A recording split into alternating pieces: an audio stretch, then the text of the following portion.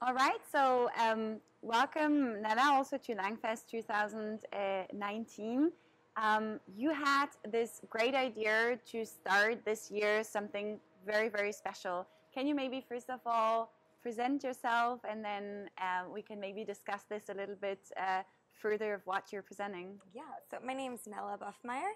I am a Spanish as a second language tutor, and recently I am doing more interpretation and translation work for companies, and then I'm trying to explore just different aspects of linguistics as I kind of learn more language.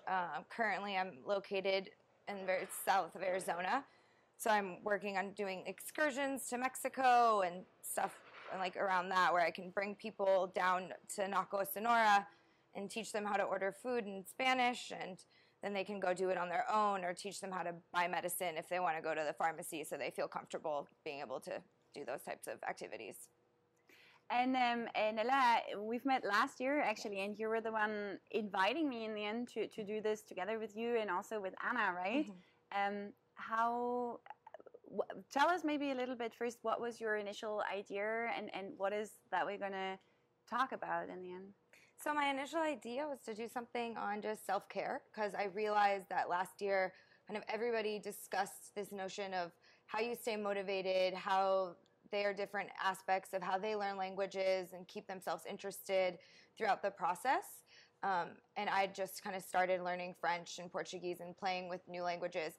And it was really impactful kind of watching everybody briefly discuss this topic, but never really delving into it and like engaging like what that really means. Like, how do you have self-compassion?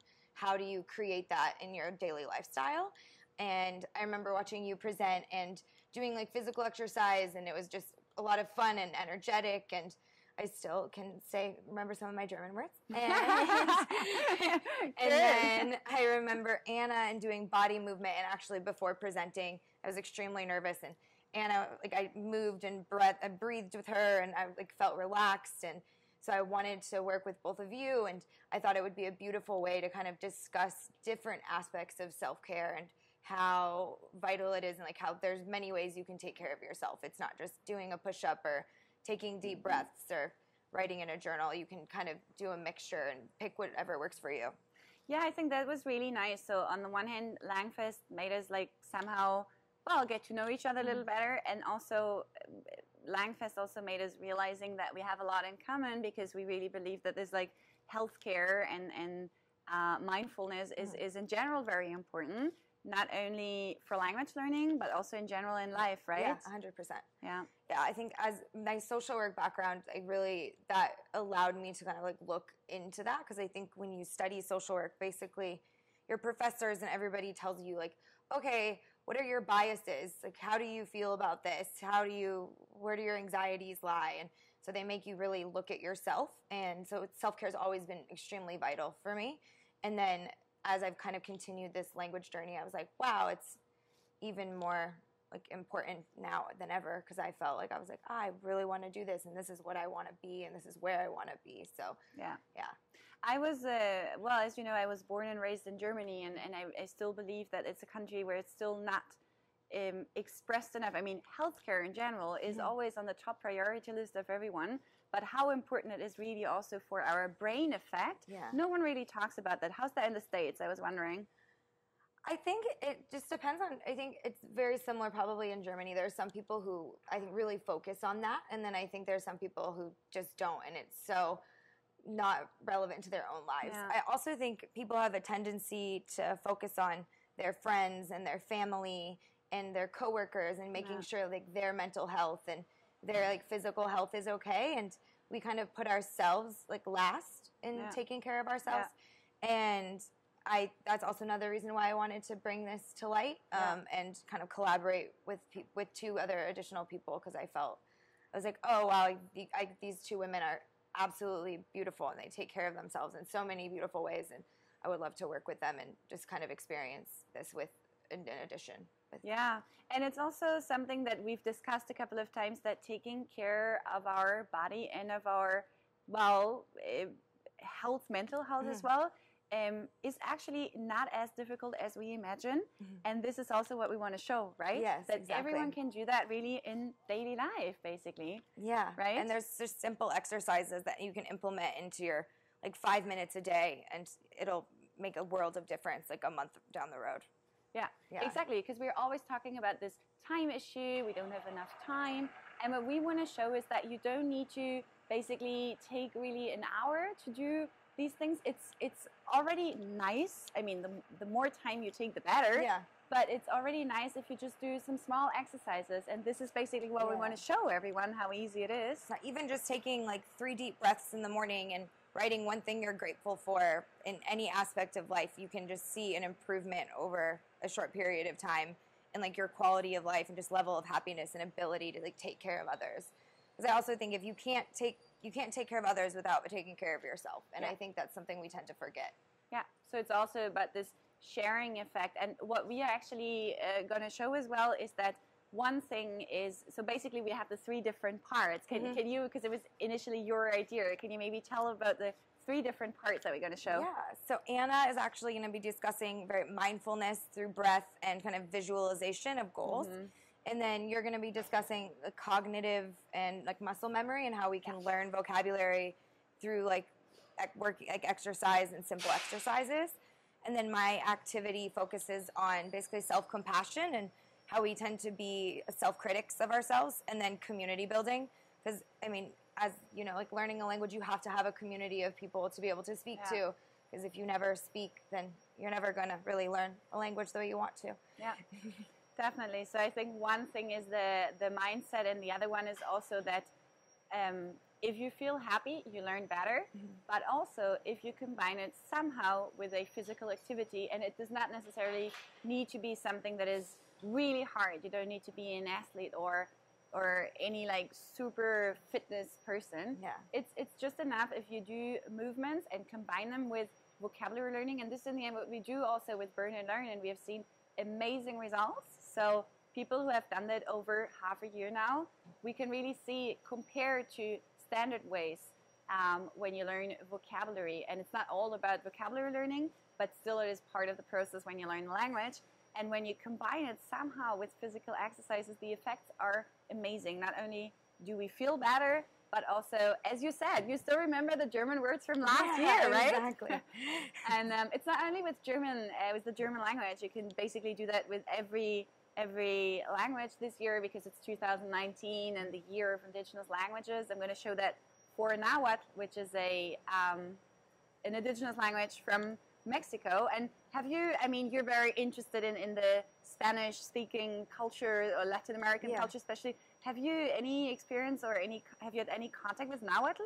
No, I have not. Not where I am in Arizona or in Mexico, where my town is located. It's 5 miles from Naco, Sonora, and then so there's not much interaction I've had. Most of my interactions are just kind of going in and enjoying the culture and the food and eating some lunch and then going home.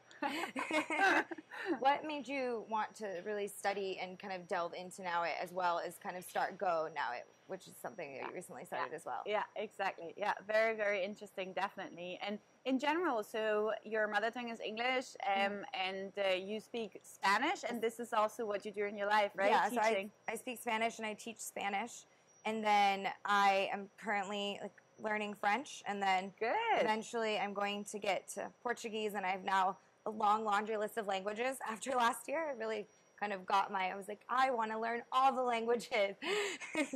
And that's something else that we definitely have in common, to share our passion with others and to go also to this deep level when we talk about languages and when we learn languages. Is that something that you would also call your passion? So not only learning languages, but also teaching languages? I love teaching. I love just interacting and seeing people grow in language. And I think through learning a language, you really are able to experience a new culture and a new side of yourself, really. You're able to express yourself differently, and you learn so much. You can't really separate language and culture. And I think through speaking, you learn so much about who you are and different personalities that could come out that you never knew that you actually have, which I think is amazing. And that's kind of what motivates me to keep wanting to learn more languages and teaching more languages eventually. I really want to get into also more like translation and interpretation where I can interact with people, but it's not necessarily so education based as well. Yeah, that's the same for me. I really enjoy this part of learning languages, but what I even more enjoy is to help others also and motivate others and to show everyone that it's, you know, some people have this belief saying that, oh, I didn't grow up in an environment that was with, I don't know, 3-4 languages.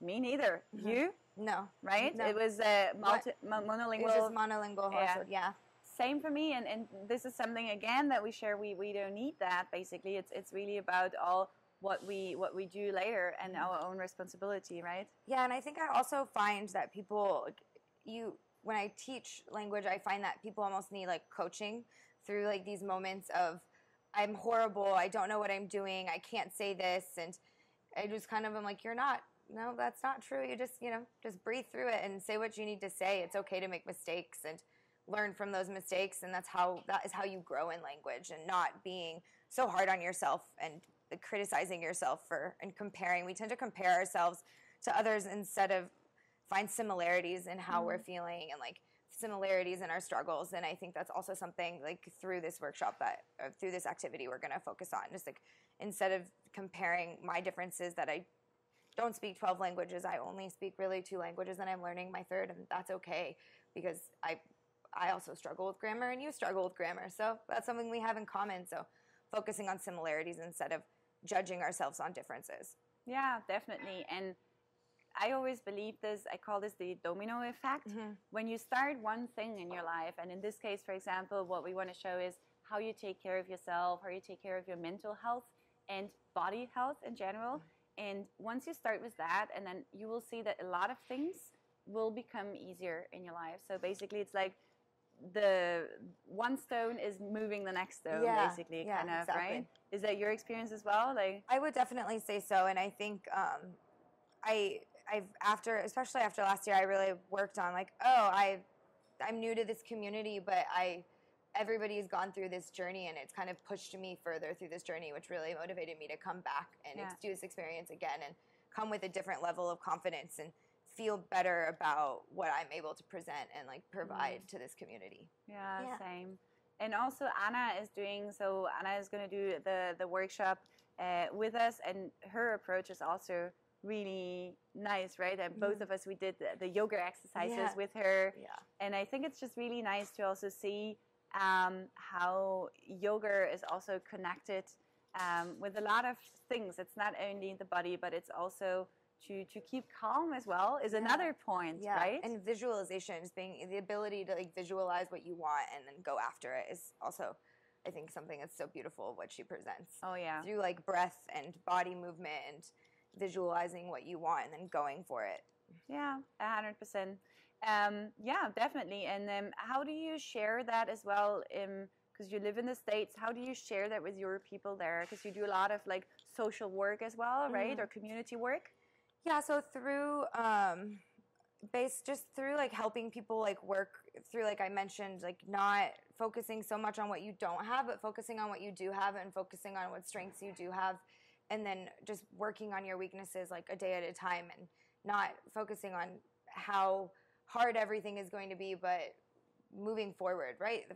If we stay stuck in one place, then we're just going to feel like we're moving backwards and we're taking 2 steps down versus just keeping on moving forward and don't sweat the small stuff, and basically faking it till you make it. You can get anywhere you want as long as you just keep pushing yourself and trying to take care of yourself and working on your mental health and smiling. And they say like doing a power stance right before like an important thing you have to do. Like if you just stand in a power stance for 5 minutes, you'll feel much more confident doing that activity. Definitely.